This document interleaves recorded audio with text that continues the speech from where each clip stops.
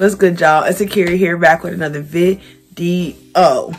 So guys, we're going to be talking about a Clubhouse app today. If you haven't heard about it, if you're on Facebook or any other social media, people are talking about it, okay?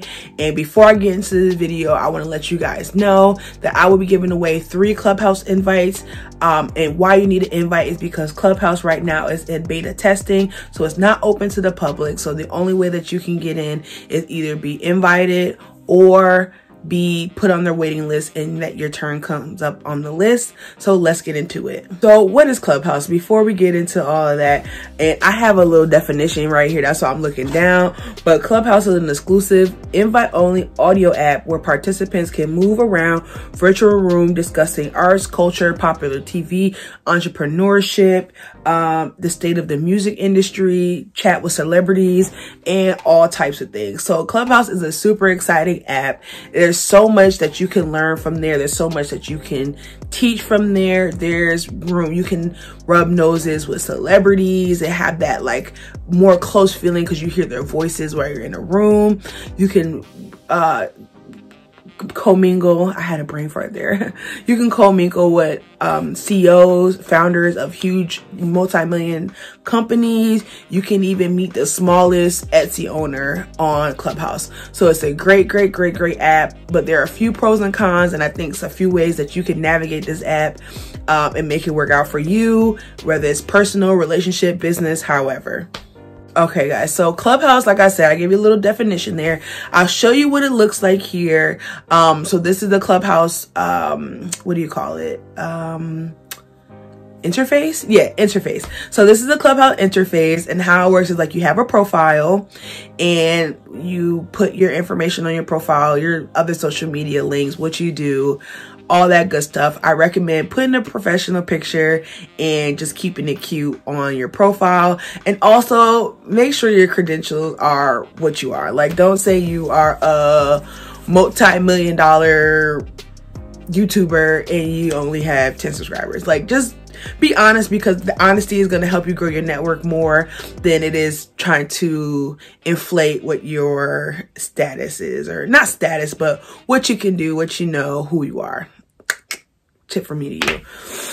So yeah, Clubhouse is really great. One thing I would say is definitely be in the right rooms. Like, you can be in rooms with celebrities. They can talk about funny things. Like, there's been rooms with like Kevin Hart and 21 Savage. Meek Mill is on Clubhouse a lot, but you kind of hear his little drama stuff after the fact. So there's a lot of people on Clubhouse. Oprah's on Clubhouse. They won't tell you what her profile name is, but she's on there. So if you ever hear Oprah in a room, that's definitely her. So yeah, just be in the right rooms. I'm going to show you here some of the rooms that come up for me because I'm a part of like entrepreneurship groups, women empowerment, interior design, real estate. Those are the type of rooms that you'll see on my homepage because that's the type of stuff that I have followed, people who run those type of rooms and things like that. So what you do is like, you'll go into these rooms. They'll suggest ones for you before you follow people. And then once you go in the rooms, you can click on people's little circles, which I'll show you here. And you can subscribe, you can follow them. So anytime they open up a room, you'll get a notification. Also, you can follow groups, which I'll show you on screen as well. And those groups will send you notifications for when chat rooms like that open up so that you can become a part of it. I did have to turn the Clubhouse notifications off because they were just too crazy. I was getting notifications at 3 o'clock in the morning and it just was too much. But I do still check in on Clubhouse from time to time to check out a few rooms. I've been on there for about 3 months, and some things that I have learned, and I think that will help you along your journey with Clubhouse, is this. Definitely do the Clubhouse orientation. They usually have a founder in there and then founders of like other brands in the room. And they just talk to you about like what Clubhouse has, what experiences have they had, and they kind of talk about the Oprah experience where they were in rooms and it was his random username, and then they heard that person came up on the stage and it was Oprah, and she was talking. They didn't know who she was by her username, but they knew her voice. So that's a story that you'll probably hear once you do the orientation. So that's great. Definitely, like I said, have a good profile picture, state your stats, don't overinflate them, because it's going to be able to allow you to network up, network down, and network laterally, and not be in a position where people think you're here and you're there and they are like, why are you asking questions if you're already here? So I think that's personally a good place to be at, to kind of be open and honest about what you do, so that you can get good, you can network well and get good information from people on Clubhouse. Now, the one thing, and I'm looking at my notes over here, guys, the one thing that I want to say is that a lot of people use Clubhouse for networking, for entrepreneurship tips, for tips about growing money, financial tips, all that kind of stuff. And I want to say, guys, fact checked and check the credentials of the people who are telling you this information, because anyone can open up a Clubhouse room. You can just start a room as long as you're there, and you can say how to turn $10 into $1 million, and you've never done it. So, and you don't have to know how. People literally do it all the time. They open these groups and they have no credentials to be giving people advice on this type of stuff. And I want to tell you my story. I'll tell it really quickly. And this is what kind of opened my eyes to say, you know what, I always do fact check, but sometimes you have to kind of, some things make you realize that more than others. So I was in a YouTuber's room on Clubhouse, and there was a moderator who had about 50,000 subscribers, and there was another co-moderator who had said she had been on YouTube for 10 years and had 100,000 subscribers. And I said, okay, cool. You know, that's good. There were a few people in the audience who actually had more subscribers and were a lot more humble and open and honest. But anywho, so the moderator of the group, she was really well. She was holding a conversation well, moving the conversation forward, updating people on what the room was about. And the co-moderator kind of was like talking down to people and not being so polite. So I was listening into the room, and honestly, they were using their stats as a way to say that I'm here on YouTube, you should listen to me. But the advice that they were giving was all very surface level advice and very old advice. Like, okay, well, just post every day and you'll get subscribers, and that's really not true. Like, there was no information about trends. There was no information about, you know, just a lot of stuff that there was no information about. That's super simple starter YouTuber information. So I said, okay, you know, I'm still listening. I'm learning a few things here and there. I'm still engaged. So then I come up on stage because the one girl, she kept flexing her stats. I'm a YouTuber for 10 years, have 100,000 subscribers, on and on and on. I said, okay, let me ask a question. So I said, this is where I'm at in my YouTube career. I strategically done these things. Now I want to start, now when should I start trying to get brand deals? And she said, her answer was yesterday. Like, you should have been doing that. I said, okay, understandable. I wanted to get to a certain spot so that I could charge a certain thing. This is what I'm thinking. I didn't tell her this, but I want to get to a certain spot on YouTube so I could charge a certain thing, so it'd be worth my time with doing brand deals. And I also wanted to build trust with my subscribers, so they know that if I am doing a brand deal, it's not just because I want money. It's literally because this is something that I believe in and that I enjoy, that I use, and now I want to share with you guys. So didn't say that to her, but that's what I'm thinking. So then my follow-up question was, okay, if you've been on YouTube for 10 years, how do I go about getting brand deals? Her response to me was, I don't reach out to people, brands reach out to me. She's like, I'm not trying to be rude, but I don't reach out to brands, they reach out to me. Understandable, totally get it. But there's not one brand in this world that hasn't reached out to you that you would like to work with personally, that you haven't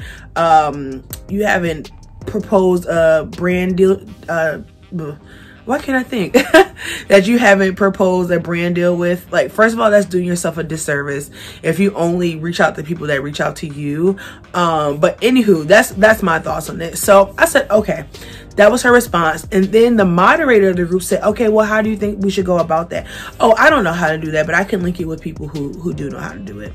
Never was any follow-up or anything. So I said, you know what, let me go on her YouTube, let me check out her Instagram, let me see what type of brand deals that she does, how she does them, because if so many people are reaching out to her, obviously she's doing a good job, and maybe I can learn some tips from her YouTube and her Instagram. I went through, I would say, about 30 of her most recent YouTube videos and 30 video, or maybe 40 even, and that took me back 4 years, 3 years, not a brand deal on no sponsorships, no nothing on any of those videos. I said, okay, maybe she was really even though this is a YouTube group, maybe she's referring to Instagram. Let me go check out her Instagram. There wasn't even a Fashion Nova post, and you know Fashion Nova gets all the girls together with the sponsorship deals. I said, okay, so not only were you rude, but you didn't have the credentials to be giving me advice anyway. So that is my story, to just say, fact check and credential check these people that you're getting this information from, and don't take something that you heard on Clubhouse and run with it before you fact check, because you could be left in a bad spot listening to people who know less than you. Okay, and just because someone is doing something for a long time doesn't mean that they're doing it well. So that's just my little story of how you can definitely find some great things in Clubhouse, but anyone can start a room, one, and you definitely need to fact check and credential check the people that you are getting information from, because it could be Bob the Builder teaching people how to do makeup. You see what I'm saying? He doesn't know how to do it. He builds. He's Bob the Builder. So definitely make sure that you fact check people who are that are the hosts of these groups, because like I said, anyone can start a group. Invites. So like I said, Clubhouse is in beta testing right now, so you have to have an invite to get into Clubhouse. So with that being said, I have 3 invites that I have left, that my family, my friends, everyone's pretty much in who wants to be a part of Clubhouse. And so now I'm going to be gifting that, guys. I was already, let's do that again. I will be gifting those invites to you guys. So the only thing I want you to do is just like this video and comment down below why you want to be on Clubhouse and what you're going to use it for. Because what happens is, if I invite you on Clubhouse, I'll show you here, you will be a part of my network. It will show you that I invited you to Clubhouse, and y'all can't just be running amok on there connected to me, okay? I'm just joking. I'm pretty sure nobody who watches my videos, like, I don't even get any negative comments, so I know you guys are great.